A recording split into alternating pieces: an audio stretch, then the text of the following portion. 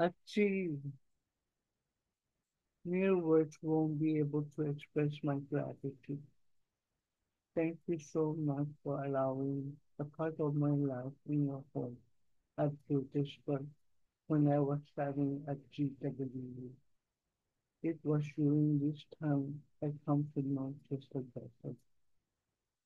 Not only is he my brother-in-law, he is my mentor, and even at times my mini papa. During that time in GWU, he would assist me in doing the software programming project. Not only that, he would introduce me to the staff of the computer science department, which he is a part of the team.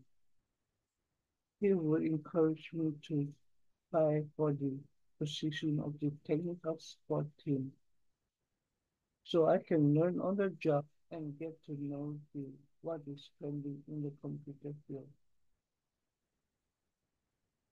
I can remember while still in GWU, it was during this time Archie and Chester are going under some fertility procedure.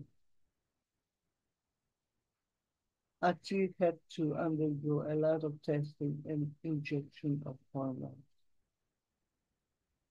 With all this procedure, it does stress her out.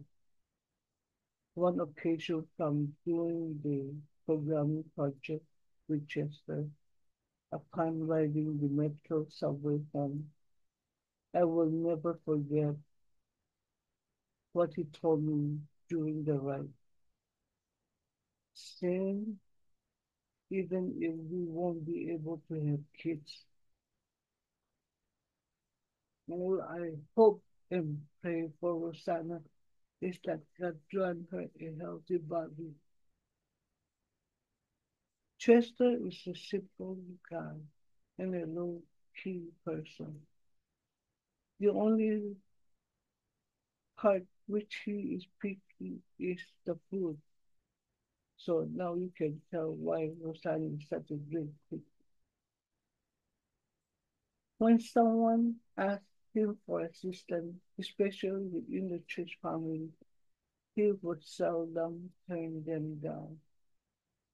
It's hard for him to say no to the people, even if he is overworked.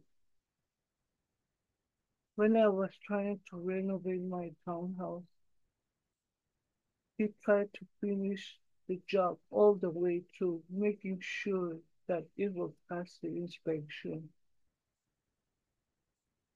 Thank you so much, Archie Chester, for all the things you have done.